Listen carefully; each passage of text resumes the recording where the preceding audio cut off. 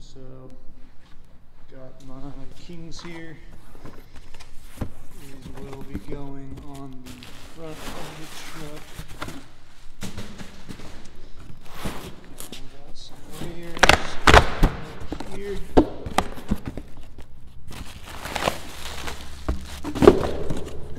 Those will be for the rear. And also for the front.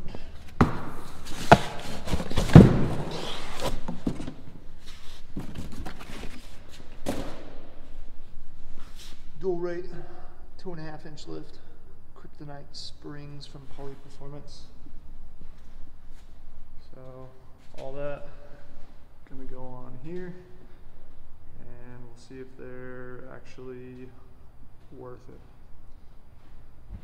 Stock ride's pretty decent, but also like complete shit. So hoping the Kings save me from hitting those nasty G outs on the freeway and almost getting sent completely into the K-rail. So we'll see.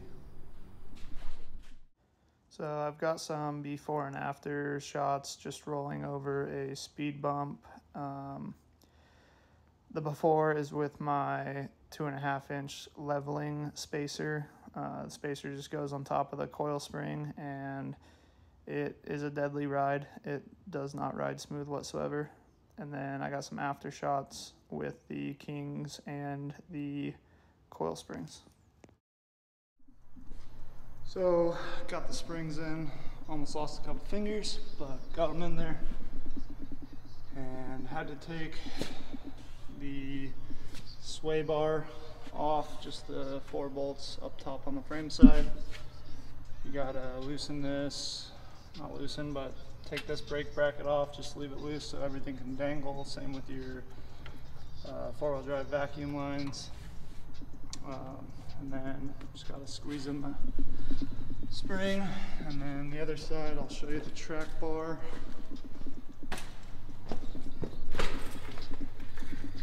I just disconnected the track bar right here. If you don't do that, which I was trying to get away with not doing it, then the whole axle will shift towards the driver's side and you won't be able to get the passenger spring in.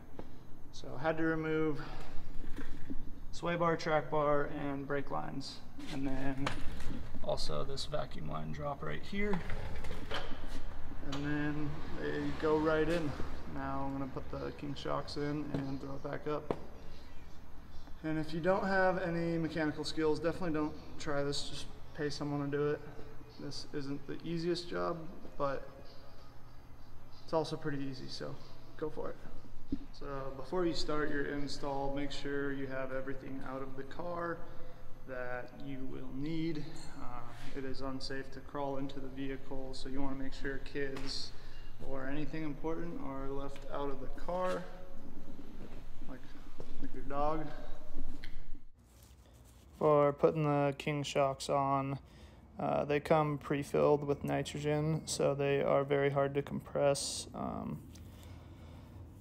I'm guessing they have like 150 PSI. That's what King 2.5 standardly run at, but I don't know. The valving in these must be very stiff because I wasn't able to compress them at all. I had to drop out the axle enough to bolt it up, and that was the only way I could do it. They will not compress. So that's pretty much it. Putting the shocks on is very straightforward. Same way you took the stock ones off. Just follow the instructions on how the bushings and nut and washer go, and then tighten your bottom one. And that's it. Sway bar is back on, track bar is back on, shocks are on. So now I'm gonna jack up the front axle, throw the tires on, spin the truck around, and then do the rear shocks, which are just, it's direct swap, so from stock ones to King.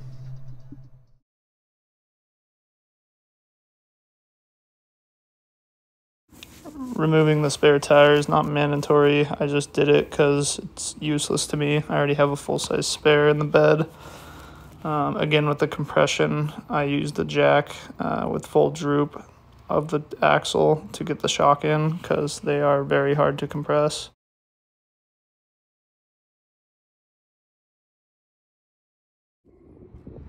So just finished up. The King's in.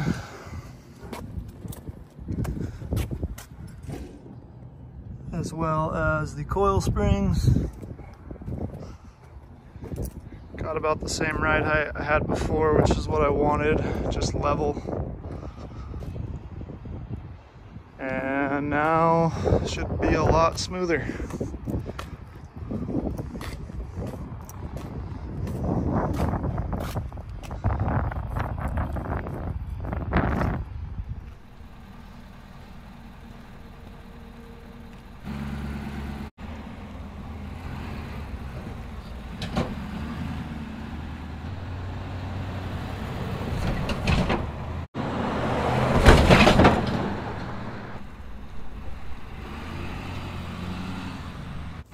So had to test out the before going backwards because of course you're going to be hitting a lot of bumps while in reverse. It's just mandatory.